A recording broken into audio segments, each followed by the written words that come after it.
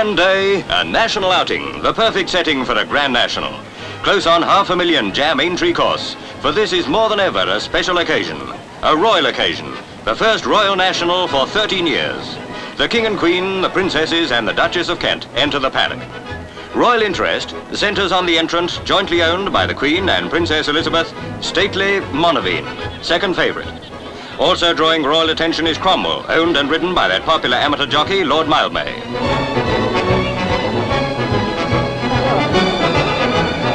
It's the 106th National since Lottery won the sweepstake way back in 1839. And seldom in its long history has it been a more summer-like day. King Sol brings out the 1950 look and makes Ascot out of Aintree. It's parade time now, and the big hour draws near. The royal party have taken their place on top of the stand.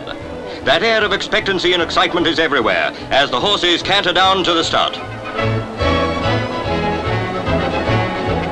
Nosing towards the tape, the ragged line straightens out. 49 of the world's top chasers are ready for battle in the World's Classic. And they're away to a fast and furious start. 4.5 miles to go, 30 fences to cross.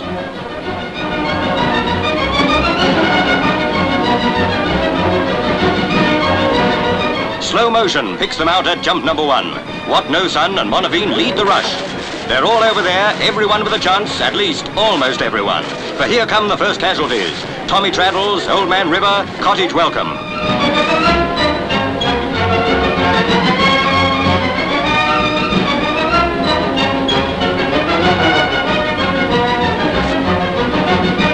Coming up to number 3, and What No Sun is first across with 45 others hard after him. No casualties here, and the field begins to spread out with a few stragglers as they come up to number 4.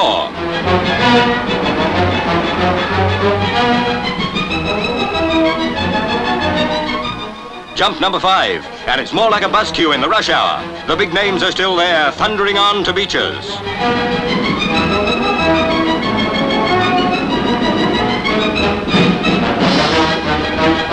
This is it, Beechers Brook, every rider's nightmare. Slow motion picks out Monaveen first across, with What No Sun, Shag Green, Achton Major all well there.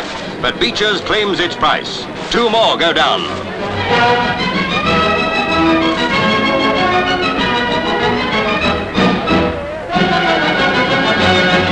Monaveen, the housewife's choice, is now out in front, showing the way towards the first milepost.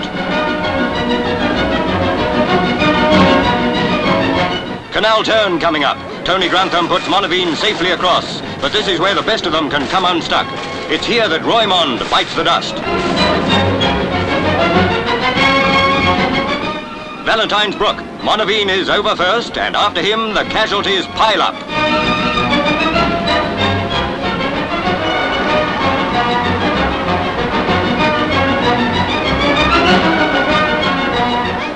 "19 fences to go, and it's still Monaveen setting the pace. A royalty-owned horse, last won the National 50 years ago. With the field spreading out more than ever, Monaveen looks well set.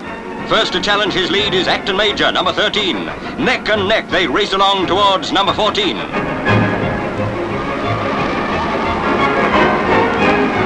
And it's here that Monaveen misses his big chance. First across, he stumbles on landing. Jockey Grantham clings to him, but loses valuable ground and finds the rest heading him to the water, with Cloncarrig first across.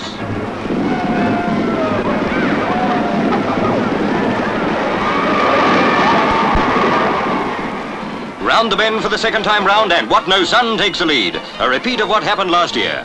Cloncarrig is hard after him, and by jump 17, the Irish gelding is ahead again, with What No Sun following him across.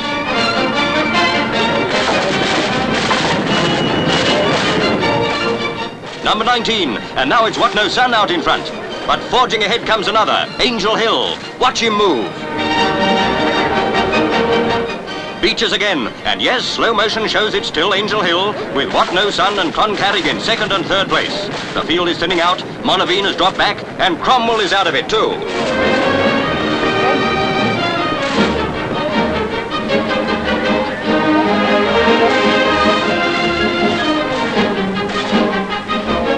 Just over a mile to go, and Angel Hill, an unsung and unheralded little un, is showing the rest of the field how.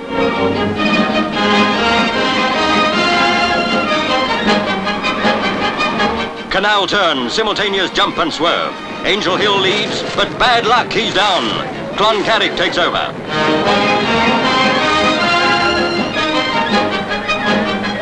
Valentine's again. First Cloncarrig, second What No Sun, third Freebooter. 5 fences to go. Less than a dozen horses left.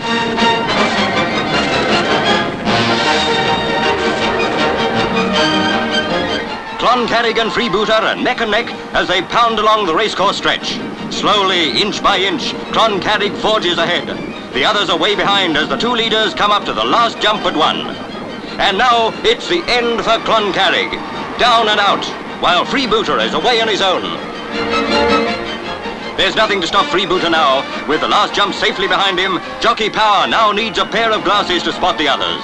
Royal hopes are dashed. It's not to be Monaveen's day, for this is Freebooter's hour of triumph. A heavily backed favourite, brilliantly ridden by Ireland's 26-year-old Jimmy Power, he romps home without ever getting steamed up.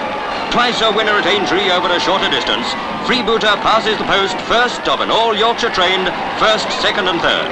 The unanimous choice of the knowledgeable ones, he becomes the first favourite to win at Aintree for 23 years. It's a black day for the bookies. Their satchels are as light as their customers' hearts.